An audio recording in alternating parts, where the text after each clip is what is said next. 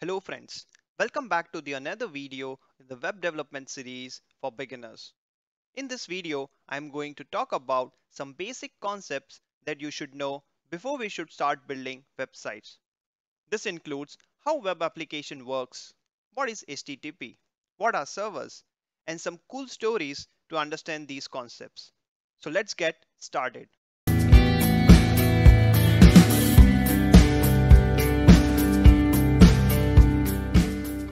If you have missed the previous video about what is web development and tools setup, I do recommend you to check that out before you continue this. Just click on the link. So we all use websites and internet on daily basis. But have we thought about how actually they works? How I get a Google homepage when I just type www.google.com. How I get the list of movies on Netflix and how I do shopping on Amazon. So many questions, right? But don't worry. In the next few minutes, we will have all our answers. So let's understand how these web application works with a small story. So this is me and my computer. I want to see Google homepage. So I will start my web browser, Google Chrome, and type www.google.com. My machine is connected to internet. In technical terms, I am a client. As soon as I hit enter, I make a request to get a Google homepage. My request is handled by a server, which is located somewhere around the world and is connected with the internet. You can consider a server as a special computer which has special capabilities to serve requests received from clients. The server then resolves the domain name as an IP address and finds the necessary web resources and sends the response back to the client. Now, the web browser renders the web resource in the form of user interactive page, which is my Google homepage. Isn't that cool and simple?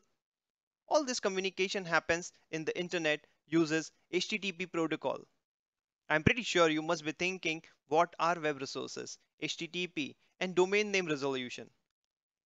Let's understand them one by one. Web resources are the files that are stored on the server machine, which the server sends us back when we make request. These files can be HTML, CSS, JavaScript, images, and videos. But we will focus more on HTML, CSS, and JavaScript, as they are the main building blocks of any web page that a server sends us back.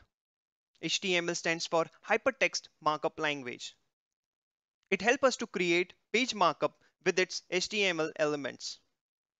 You can see how the markup of header and the main content looks like on a browser. Next is CSS. It stands for Cascading Style Sheets.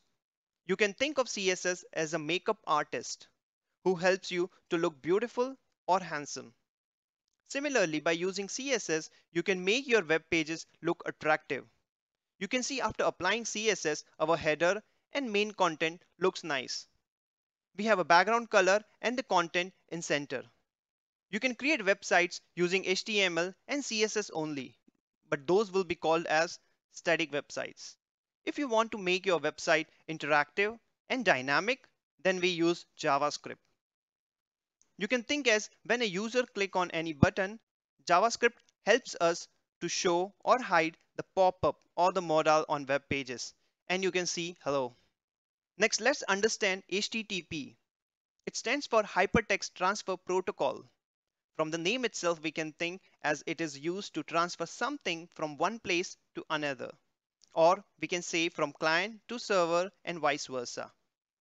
It is also known as Application Layer Protocol, specially designed to communicate between machines over the internet for transfer of web resources like HTML documents, images, videos. You can use HTTP or HTTPS for communication, as if we use HTTP, then our request response are not secured, and anyone can interrupt and see the data transmission. But we use this generally during development. Although some uses them in production applications as well, but HTTP is always recommended as it is more secured and all the request response are encrypted so that no one can intercept them in between. and read the data that is transferred between client and server.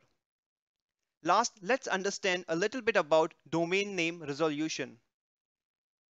Although it is a big and not so straightforward topic, but we will just see what is relevant for us in a simplified way. So you can think of we have a list of names and each one, John, Ricky, Mike, is having their home address which is unique and belongs to them. So this is you, a smiley face, and you want to send a letter to John. So you will add his address and map it to his home address which is in Chicago. So for you, it is easy to remember his name rather than his complete address. So now let's understand the same idea in technical terms.